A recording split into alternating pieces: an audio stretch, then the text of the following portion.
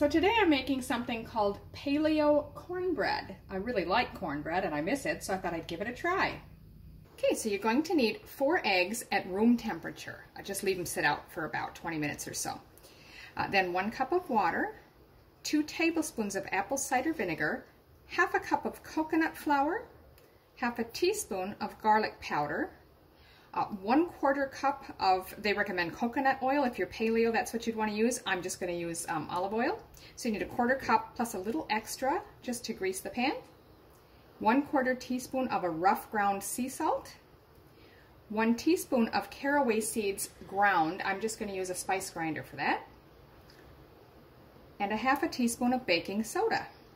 You're also going to need a loaf pan. I'm using 1 standard size loaf pan. The recipe calls for 2 smaller ones, so you just may have to adjust your baking time accordingly depending which one you use. Okay, now this is all made in the blender. So I've got my blender out, and I've also got my oven preheating. You'll want it at 350 Fahrenheit or 180 Celsius. So I've already added my eggs to the blender. The next step is we'll add in the water.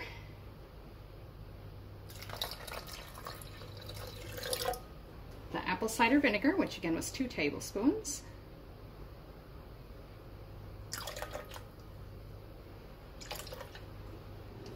And then the oil. Now if you're using melted coconut oil, make sure it's totally cool before you add it in. You don't want it to cook your eggs. But I'm going to use oil. 1/4 cup would be the same as 4 tablespoons.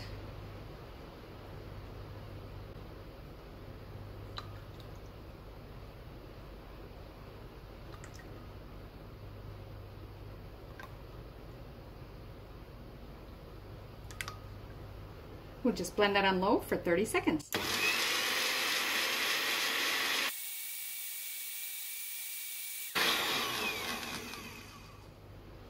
Now we're going to add our 1/2 cup of coconut flour, 1/2 teaspoon of garlic powder, 1/4 teaspoon of salt, the teaspoon of the ground caraway seed, and your 1/2 teaspoon of baking soda.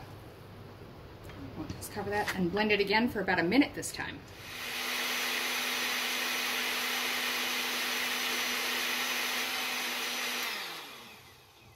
Okay, so now as I said, I'm using a silicone baking pan here. If you're using metal pans, you'd want to probably grease them first, so use an extra teaspoon of your oil just to grease the pans if necessary. Now we'll just go ahead and pour into the pan.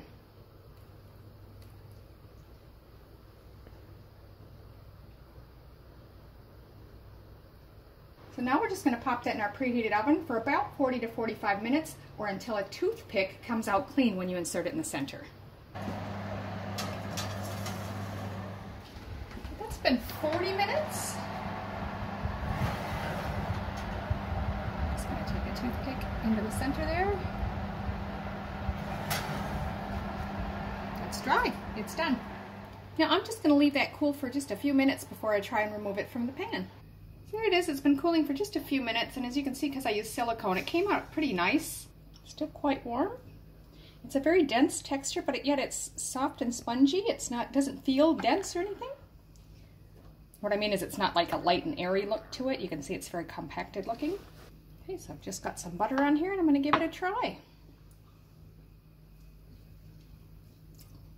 So it really doesn't have the texture of cornbread, or the flavor of cornbread. I don't know exactly why they called it that. It does have a little bit of a rye bread flavor to it because of the caraway seed. So if you don't like rye bread, you might want to leave that out or reduce it. It's very nice. It doesn't necessarily taste like cornbread to me, but I like it. Give it a try and see what you think.